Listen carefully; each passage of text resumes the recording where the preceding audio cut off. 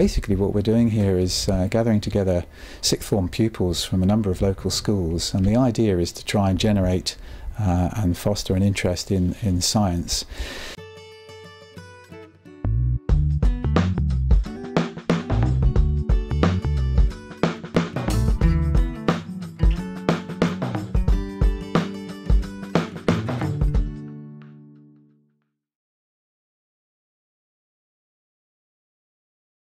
It is a huge privilege to be able to welcome you all to this conference here, joint conference between St Edward's School and the Oxford International Biomedical Centre.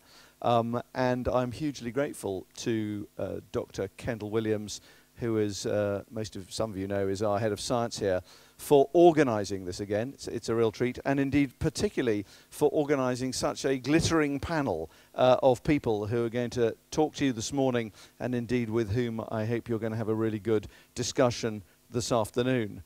One of the great joys of being in Oxford is that we have access to one of the finest university cities in the world, and therefore some of the finest university teachers in the world. And today, here in the North Wall, we've got four seriously important members of the Oxford International Biomedical Centre coming to talk to our pupils. And indeed, one of the great things about this is that we can open this up to a range of other schools who are here as well.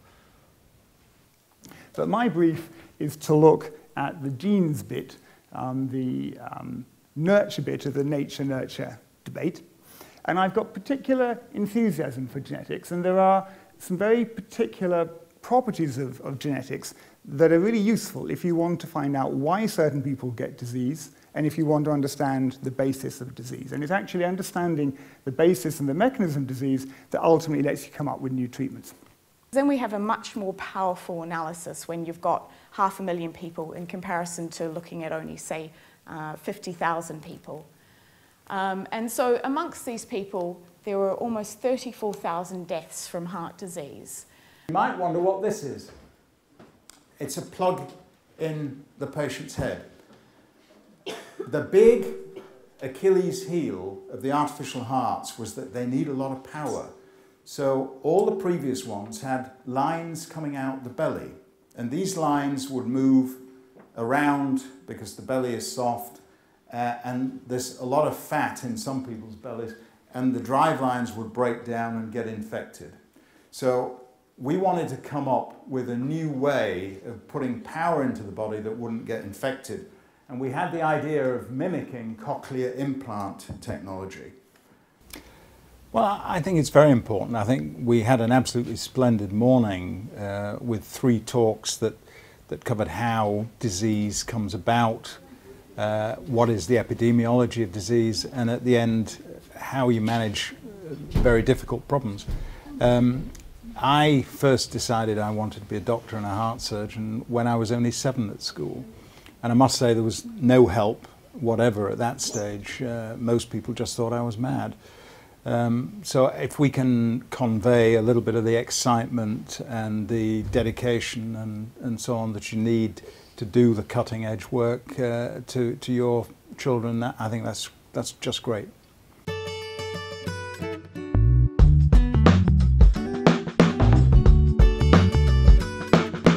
If you were studying like a family and a young woman got pregnant, would you then offer to test her baby before it was born?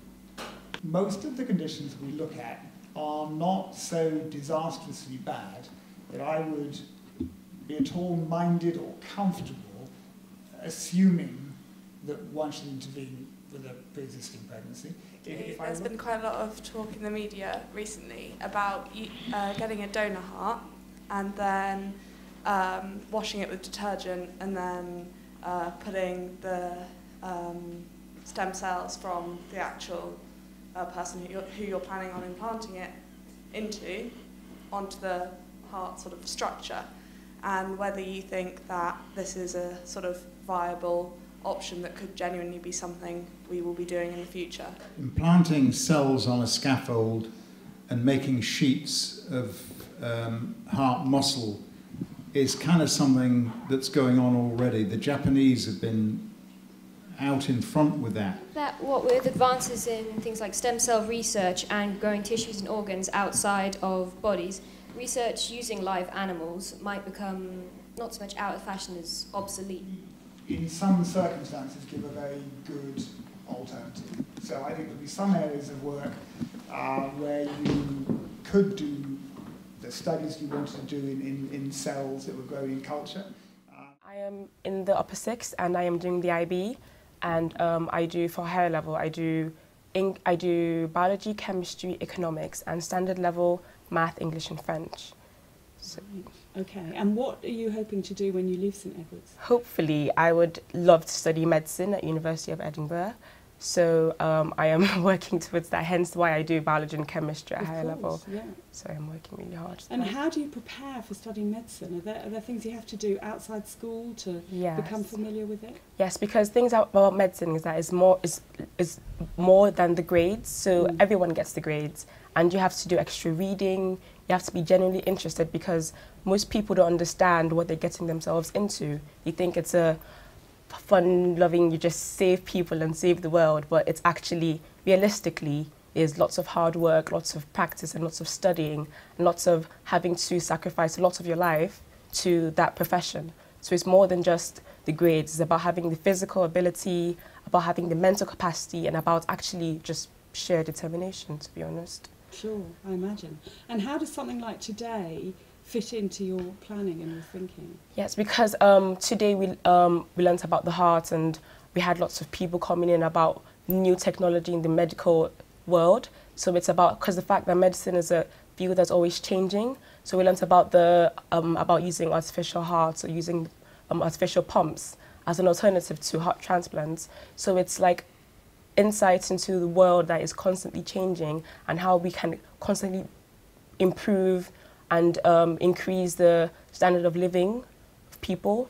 So it was incredible, because apart from the biological aspect, it was about the ethical concerns with that, because putting an artificial, some people would say, is not natural, putting like a machine in your body.